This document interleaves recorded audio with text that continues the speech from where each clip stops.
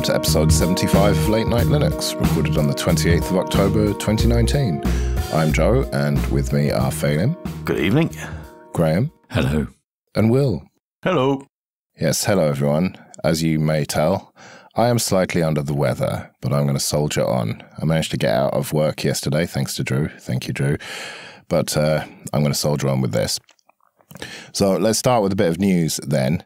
The BBC has joined the dark web, as they put it. They have now put their news content, their international news content, on Tor. So even if your country blocks it, you can access it, which is pretty cool, but I'm not sure about them referring to it as the dark web. Yeah, you're right about the dark web reference, but I guess the fact that the BBC is doing this at all, I think it's a really good thing. I mean, just tonight, when I saw this news story, I fired up my Tor browser, so this is not doing it properly, but loaded up, waited the 3 minutes required to load up the BBC's website. Did you get the capture? It's nice to see that CBeebies is still an option there on Tor.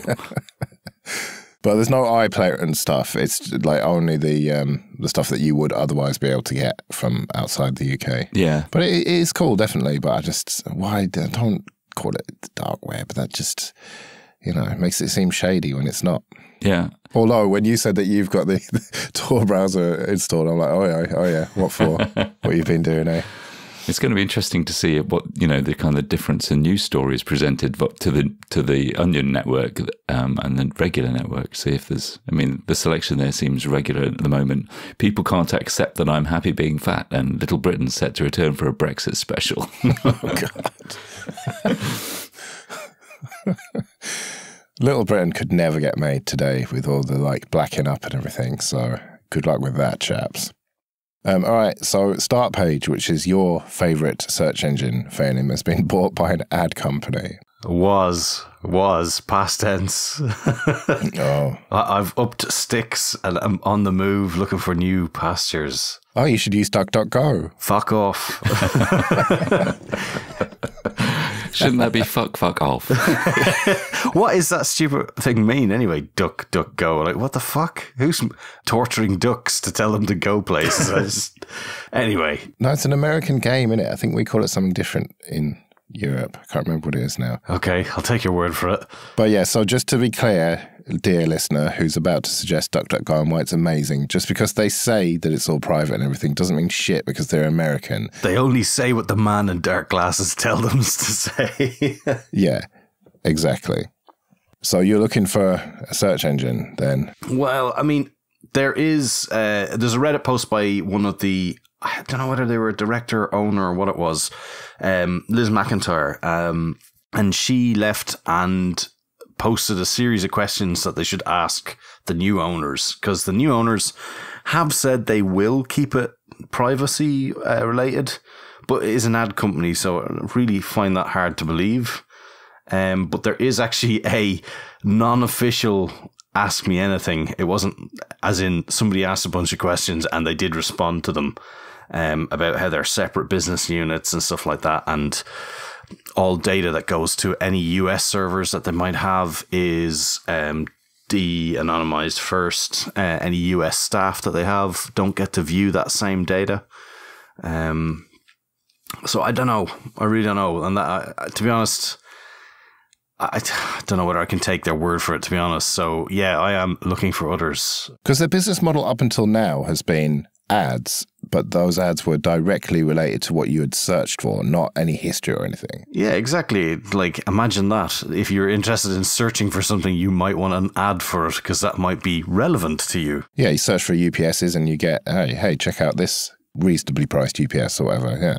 I mean, I don't think anybody would have too much of a problem with that. I mean, that makes sense. I mean, it's not advertising to you for the thing you searched for once 3 weeks ago and then repeatedly telling you could buy it now, like fucking Amazon does. Like, I've never seen a website show me all the things I've just bought and advertise them to me weeks later. Like, so I suppose it remains to be seen, really, what happens with it. I mean, I don't give a shit. I use Google anyway. My data is just theirs. I don't care, whatever. But if you actually care about privacy and stuff, then yeah, this must be a bit of a blow. Yeah, so far I've found Metager, which is some sort of meta search engine based in Germany. So whatever the German equivalent of the FBI/NSA is, they're now seeing all my search results. So good on them. A quick point on Joe, your mention of Google there. I saw an article somewhere recently, in the last couple of days, in fact, that said, go to this link, this Google link, and it will show you what Google tells advertisers about you, and then you can go in there and tweak it and correct mistakes and things like that. I use Google for searching all the time, and it had only 2 pieces of information about me, my age and my gender, and that was it, apparently. So I can't find the link, but we'll dig it out and stick it in the show notes. It would be interesting to see what Google knows about you guys, if it's more than just age and gender. Mine would be age, gender, obsessed with guitars and Linux. Keen on Brexit. Loves Boris Johnson. Can't get enough of him. Really admires Cummings as a strategist. Oh, I found a link, but it's in the Daily Mail. Yuck. That says everything we need to know. Yeah, okay, well, fuck that. We're not putting that in the notes. Let's move on then. Let's talk about Gitlab. And they had planned to introduce some telemetry, which was proprietary JavaScript. Then there was something of a backlash, shall we say, and now they've changed their minds. Yeah, well, I have a problem with the word telemetry as well, because it makes me think of cool kind of probes going to Mars and Jupiter and things and sending back awesome bits of information about space when it's really just cookies spying on you. But yeah, I think we've all got GitLab accounts because, prior to GitHub allowing you to have private accounts with the free access, GitLab was a great option. And I got the same email as well. It's really shocking. But also indicative of how much they've grown in financing and funding and influence with all the changes going on at GitHub. Because I know that we're going to take this where the story is going to go, and they've since had to backtrack on the telemetry data they've been threatening to introduce. And why send this out as an email that says, and then kind of backtrack on it? We're testing this idea. It's very political. Well, they introduced the idea in the sort of standard tried and tested mechanism, which is we're doing this so that we can learn what you're doing and that we can tailor and improve the product. And personally, I think that is a noble goal. They should be allowed to somehow safely understand how people use their product such that they can focus their efforts on the things that matter to people.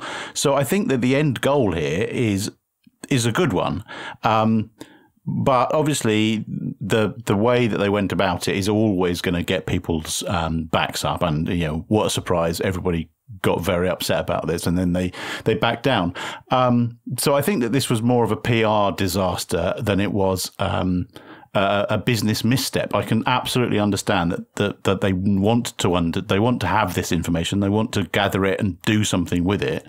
And we've seen time and time again, people try and find a way to monetize their product, to improve what they're doing, and people are up in arms about it. This free thing that I've got from you is suddenly going to start asking me questions about how I'm using it, and that's unacceptable.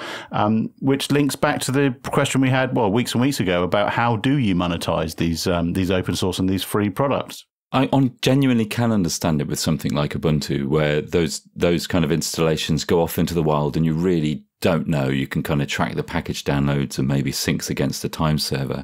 But I mean, GitLab must be inundated with data and usage information about how people use their service without necessarily taking it any further.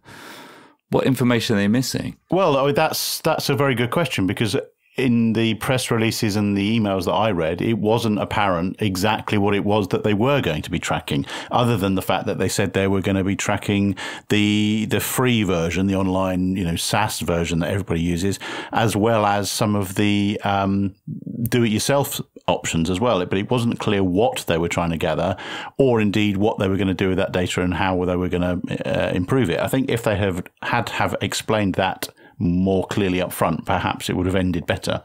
Yeah, and the other thing I would have a problem with is the fact that it was a third-party telemetry service, Pendo, I think it was called. And, you don't know what they're really doing with it either. How tight is the contractual obligations on them as well.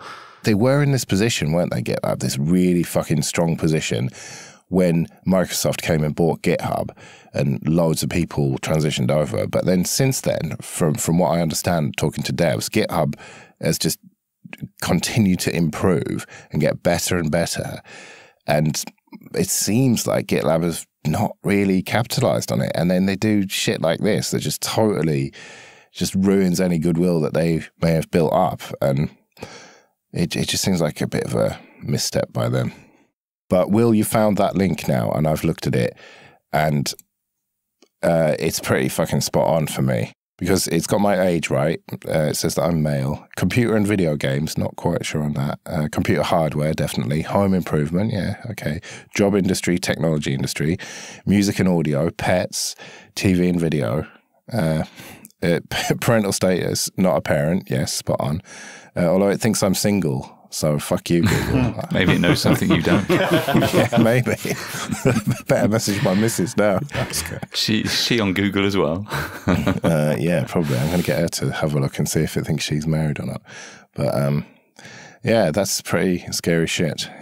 Anyway, maybe I should probably not have ad personalization on. Hilariously, apparently Liam doesn't exist for me because I'm not a parent, according to it. But then again, God knows when this thing was last used, so... Yeah, maybe it was before he was born. Yeah. Okay, this episode is sponsored by DigitalOcean. Go to do.co/LNL and you can get $50 credit with 30 days to use it. DigitalOcean offers VMs, or droplets as they call them, in data centers all over the world with really fast network and really fast SSDs. And you can choose from one of the distros that they offer, like Ubuntu, Fedora, Debian, and CentOS, or FreeBSD, or you can use your own custom image. And you can take those distros and build them up exactly how you want. Remember, you've got complete root access to these. Or you can go for one of their one-click apps, like LAMP and LEMP stacks and WordPress, Discourse, GitLab. And these droplets start from as little as $5 a month, and they scale all the way up to huge amounts of RAM and huge numbers of CPU cores, so you can deploy exactly how much you need for the application that you're using. If you need more storage, they've got block storage and object storage, which is really easy to attach to your droplet and just get going straight away. They have cloud firewalls, so you can block network traffic before it even gets to your VM, amazing backups, and a great Teams feature that allows multiple people to work on one droplet without having to share passwords. So go to do.co/LNL, get your $50 credit, and get started. That's do.co/LNL. All right, so GNOME have decided to fight back against the patent troll. I think we talked about this. I certainly talked about it on various shows. It's just a classic patent troll shakedown for, in this case, Shotwell. And so they need a bunch of money to try and fight it because they could just roll over and pay them, but then this patent troll will just go after other open source projects. So even if you don't use GNOME, failing, you should support them in this fight. Correct, totally. Patent trolls are scum of the earth, quite literally. I know, and if you look at the term, I mean, I checked whether we discussed it before as well, because I thought we had, and I don't think we had, but it's been covered so much elsewhere. And of course, this kind of thing keeps coming up. But if you look at it's so frustrating. The terms of the patent is so vague. You know, not only is it applying to software anyway, but it doesn't apply to anything specifically. It could be almost anything. And yeah, absolutely worth just shouting out and saying that support the GNOME Foundation in choosing what might be the difficult option. Oh, definitely. It's definitely the difficult option. Just paying them off would be the easy option, but actually fighting it in court is going to cost them way more, be a lot of hassle for them, and they might not even win, but they have to try. And they're sort of fighting on behalf of all of us, really. So good on them. Yeah, it is important. So, yeah, we'll have a link. Go and donate to them and help them out with that. So Firefox 70 has been released, and it continues this march of anti-tracking and privacy. Yes. I haven't tried it, but it says it's got a secure password generation with Lockwise and the new Firefox Privacy Protection Report. I'm guilty of giving Mozilla a hard time, and with Will and Canonical and Ubuntu in general, it's like I often forget to thank the people that are doing really great work. And so Firefox 70, I like this direction. I like their security, and I like the way that privacy is becoming their kind of main selling point. I like this Lockwise feature, formerly Firefox Lockbox. They must have got into trouble for that or something. But anyway, there's a feature where if you go and have a look at your saved logins, it shows you which of them may have been compromised in leaks. And so which ones, therefore, you ought to change, which is a really fucking handy feature. That is a great idea.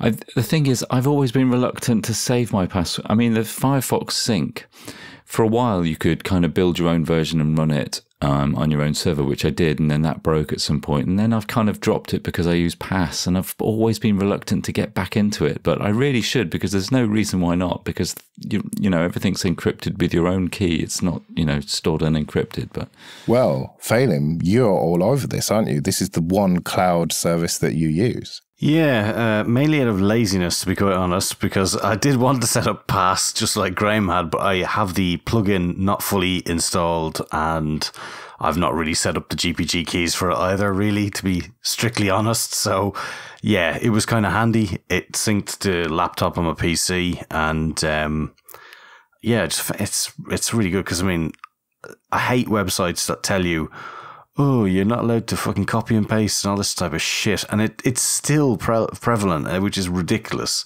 because the safest password is going to be the one that's in a proper password store, not the crappy one that you make up because you need to fucking remember it each time. So, yeah, Lockwise looks an awful lot better than the old sort of saved user data that was in there before. So it brings a bit more credibility to the fact that it's not going to disappear at some point in the future, which does fill me with fear at some point where any of this data gets corrupted, which is one of the main reasons why I've not used a third-party service, because I'm always a bit dubious as to whether the plugin's going to break at any point, in which case you'd be royally screwed. Like, it does feel to me like Mozilla are starting to compete with Chrome exactly where they ought to be. And that is on issues of privacy and tracking and everything. That seems to me the only possible way that they can take on the behemoth that is Google and Chrome. Yeah, and we've seen Google say that this sort of privacy is very difficult for them to implement. Obviously it isn't, but they've chosen to say that it is. And Firefox can demonstrate, Mozilla can demonstrate that it's possible. And so people stop believing the hype. You're absolutely right. I think this is the best and only way that they can compete. Yeah, and obviously on speed and general features and everything, which I think they have done now.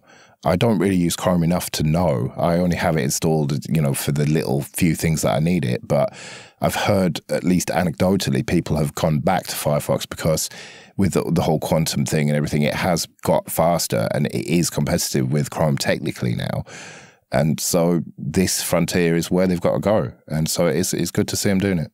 It's also good that it seems like security and privacy have are getting out there as such vital parts of using the web, so much so that they can sell a browser, maybe in the same way that bad politics sells the idea that people get more involved in politics, with security and privacy becoming an issue. Yeah, and if you look at one of the reports that they've built in now is this privacy protection or tracking protection report.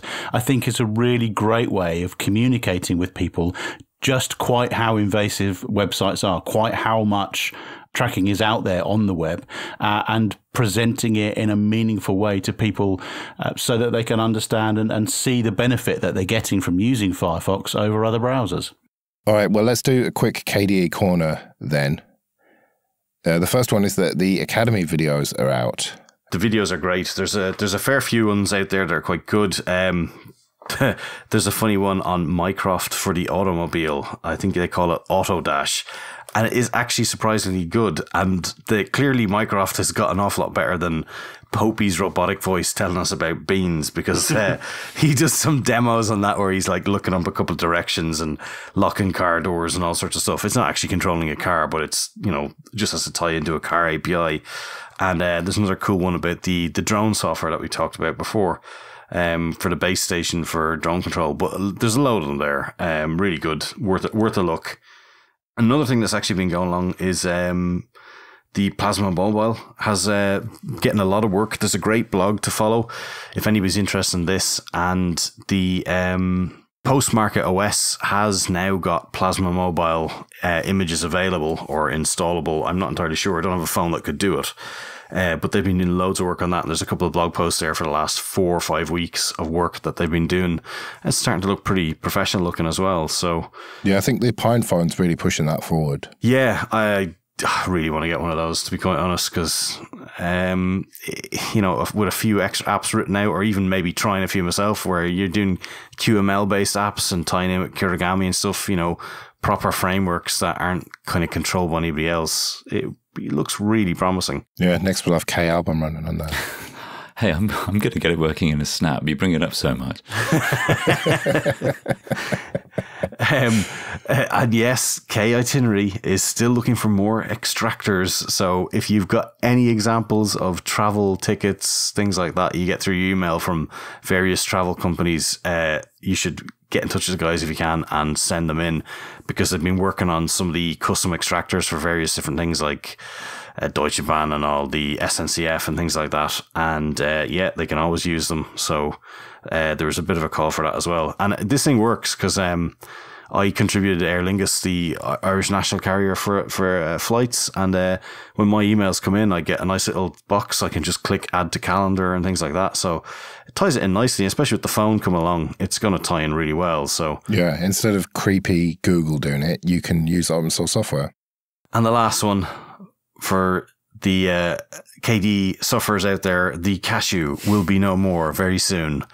Come Plasma 5.18, they're getting rid of the menu that you essentially used to use to control like the Plasma widgets on the screen and the toolbars and all that type of stuff. And it used to have this weird icon, which is, I think, was it yellow and black? At the moment now, mine looks like a burger. I don't think it was ever meant to be a cashew, was it? I'd forgotten what it was supposed to be, but I have no idea. It looked like a broken cashew. Yeah. So that is going the way to a context menu, which seems way more logical in all fairness. Yeah. Can I jump in this KDE Korner to say I had a fantastic find of the fortnight in KDE today. I was Or is it a discovery? That's the question. I wanted to copy a table out of a PDF and I couldn't find anything to do it. I don't know, maybe there's an option, but I tried Google Docs, I tried lots of different things. I tried copy and pasting the text into I thought it'd be formatted as a CSV. Anyway, Ocular, KDE's PDF reader, has an option for copying tables. And what you do is you basically drag some lines for columns and for rows onto the table and then click copy, and it copies it as a table you can paste into something else. That is awesome. Really good. And it saved me, ages messing around with Vim to try and remember how to get the proper separation between the text. The fact that you were jumping to Vim to save the day there has already proved how wrong that would have been. On to a bit of admin then, and thank you everyone for supporting us on PayPal and Patreon. It's very much appreciated. You can join them at latenightlinux.com/support. And remember, $5 a month on Patreon gets you an advert-free RSS feed. And latenightlinux.com/contact if you want to get in touch with us. And thank you to everyone who I met at OggCamp, including whoever it was who got me ill. That's really appreciated, you bastard. But I did the panel there, and there's now a recording of that, which is at extras.show/26 on Jupyter Extras. So yeah, have a listen to that. That was pretty cool. But it was Dan Lynch's last OggCamp that he's going to organise, and also Les Pounder's last one as the chief of the crew. So OggCamp needs new organisers, is the bottom line. So if you are in the UK and want to put on an event with help from people, obviously, then do get in touch. Just go to oggcamp.org. There's various ways to get in touch with them there. But the key thing is this. Everybody wants to help, but nobody wants to take charge. And so it's, obviously help is appreciated by anyone who is taking charge, but someone needs to step up or it's not going to happen next year. Please do it in the summer if you are going to do it again, so I don't get fucking ill again. But if someone doesn't step up, then it's not going to happen. This episode is sponsored by CDN77. Go to cdn77.com. And they are a UK-based CDN provider with an end-to-end video processing and delivery platform as their standalone product called StreamFlow. They sponsor a bunch of great open source projects like CentOS, KDE, Fedora, Gentoo, and Funtoo. And one of their standout clients is the European Space Agency, who use CDN77 to deliver Hubble images all around the world. They're a real innovation leader. They were the first CDN to implement a lot of new features like HTTP2 and Brotli compression. And they don't outsource anything. Everything's developed and managed by their own team, including their own DDoS protection. And they can push 80 gigabits per second of live streaming through just one machine through their optimizations. All their servers are running Debian, and the vast majority of them are physical machines with an overall network capacity of more than 14 terabits per second. And they've got 35 points of presence in North America, South America, Europe, Asia, and Australia, with daily peaks regularly exceeding 5 terabits per second. They've got great 24/7 live support and flexible pricing with both great value monthly plans and pay-as-you-go options.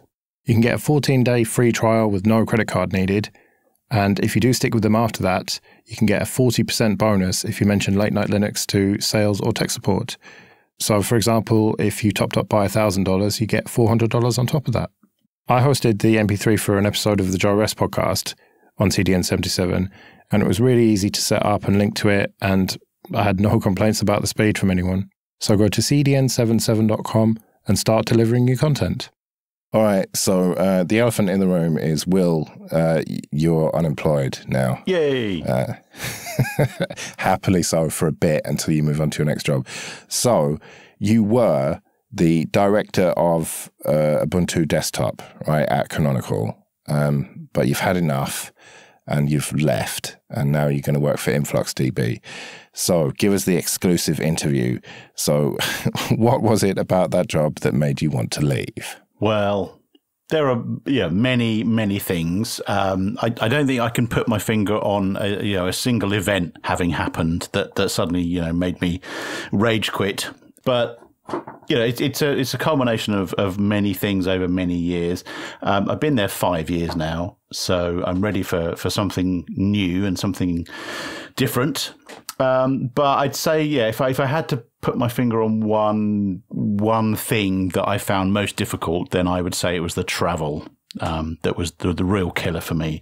So we did 4 product sprints a year, which were a week each.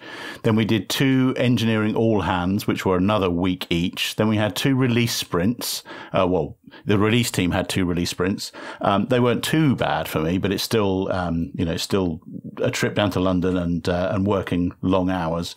And then another couple of week-long meetings in various places. For example, going out to see the OEM team in Taipei for a week, and things like that. A couple of those a year.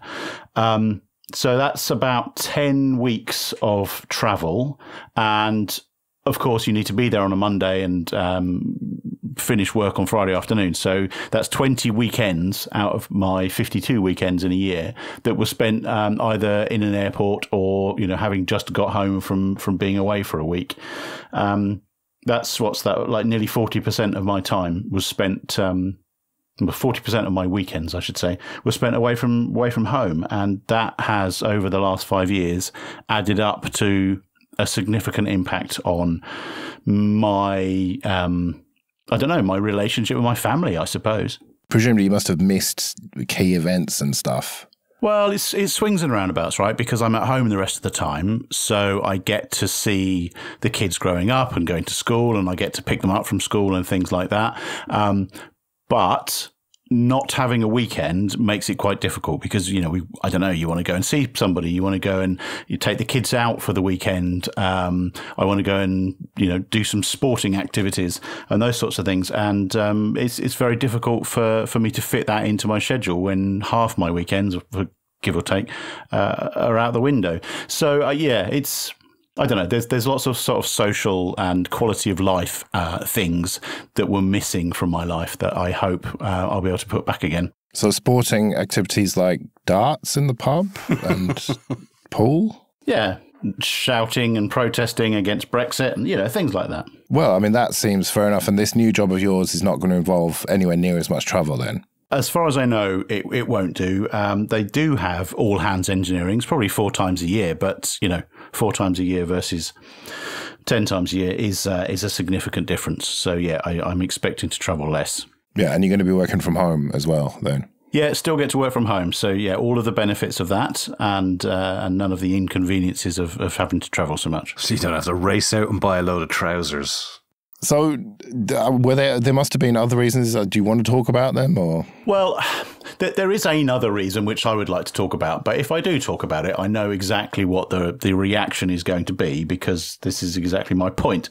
So Ubuntu is in the enviable position of having millions of users on the desktop, and the desktop team needed to make decisions that were appropriate for all of those users, not, a select few. And so when we did make those sorts of bold decisions or opinionated decisions about the way that we were going to do something, inevitably there would be the peanut gallery complaining about it loudly and in all the sort of commonplaces.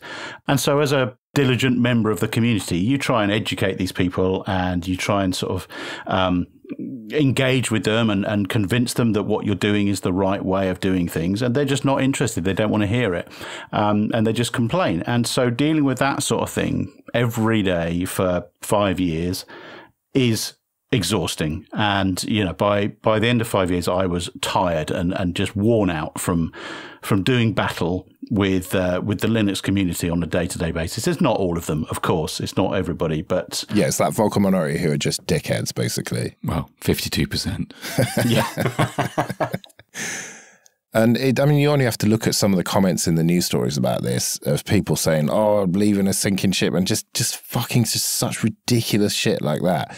And we haven't mentioned who's going to be your replacement. It is a friend of the show, Martin Wimpress, who is taking over and also taking on a few more responsibilities, like the Windows subsystem for Linux team and stuff.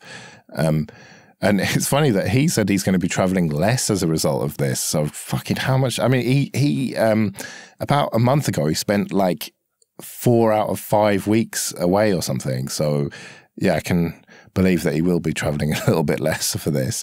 And he's quite, I don't know, is he thicker skinned than you, maybe? Is that fair to say? Yeah, I think so. Yeah, he's got a lot of experience of dealing with community people with his Mate hat on. He's also got a lot of experience from the podcast and from talking events and that sort of thing. So yeah, maybe he has got a thicker skin than me. Regardless, he's just going to do an excellent job of looking after and shepherding Ubuntu Desktop. He's the perfect man for the job, and he's just going to be amazing. It's going to be really great things are going to come out of that team. Yeah, well, when you said that you were moving on, I said, right, so Wimpress is having your job then. Yeah. That was the first thing I said to you, because it just seems like such an obvious fit to me. Yeah, it really is. It's funny that his first release is going to be an LTS 2004, so it's like no pressure or anything. Yeah, I think, well, I know that we've left the team in good shape for the LTS. The LTS cycle is the one where you take the least risk and do the least new stuff. You need the tried and tested previous 2 or 3 cycles work to be polished and landed. So in theory, the 2004 cycle shouldn't be too complicated. And we've already done all of that planning. And Martin and I spent a couple of days in London last week, in fact, just going through the plan with a fine-tooth comb. So he knows what's going on. He may well bring changes to that plan. But generally speaking, the LTS should be good to go. Something I can't really ask you because I know what you're going to say to this, but you've always been very modest and always said that it's the team who have put the releases together, and it's all about the team. And you've very much implied it here again that Wimpress taking over, he's not like suddenly going to change absolutely everything, because it is very much a team effort. Correct. Yeah, absolutely. The planning that we did for 2004 was done, the first pass at least was done in Paris, which was, a month ago or something like that. And we go round the room and everybody in the team has their input and their say on what they think that should be the important things for that cycle. So yes, it is a joint effort between all the people in the team, and everybody has sort of has an opportunity to make their points and have their voice heard. And so briefly then, what's your new gig then? What exactly is InfluxDB apart from being a magical NoSQL DB? It's a time series database, so this is concerned with when things happened as much as anything else. And I will be working on the storage team. So this is getting that information in and then writing it to disk as quickly and as efficiently as possible. So it's completely different skill set than I currently have. So I'll be learning a whole load of new stuff. But InfluxDB is a nice sort of coming together of things that I'm also interested in, the things that I've worked on previously in my career, such as network monitoring, computer monitoring, IoT, things that I'm generally have an interest in and some experience in. So I'm confident that I understand the driver behind the business. I'm sure I can find some interesting angles to bring to the job. And I'm excited and looking forward to what the next few weeks will bring. Are you going to tell us what you're most excited about with this new job, the new computer you're getting? Well, we'll see, won't we? I'm looking forward to it. It's a challenge. I've never owned a Mac before, and this will be my first time having one. Well, we'll see, won't we? I'll gladly report back on my sort of first week with a Mac and see just quite how awful it is. Well, it sounds like you will be happier in, a job that is less public facing and, it's less sort of high profile, really. But you are going to continue on with the podcast and maybe you can be a little bit more critical of GNOME going forward, eh? Let's see. Yeah, because it won't be used anymore. It'll switch to Mate. Yeah. That is actually just me in my imagination. There's nothing official in that at all.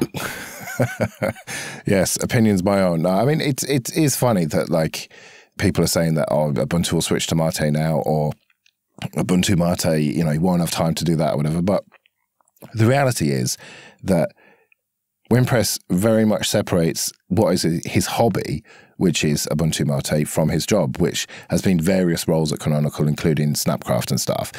And nothing is really going to change. He's going to keep doing Ubuntu Mate as what is essentially a hobby.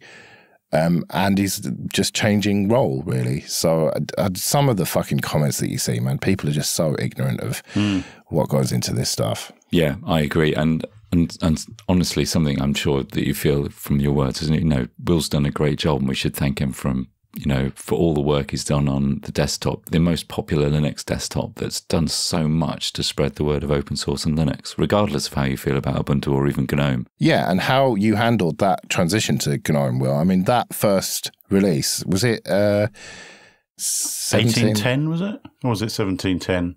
Oh yeah, it would have been 1710, yeah. Yeah.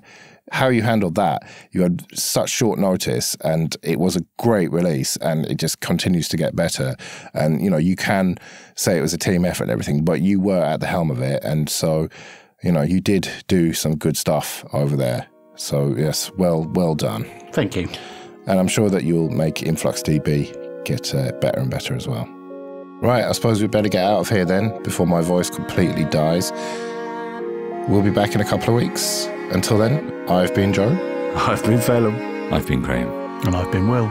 See you later.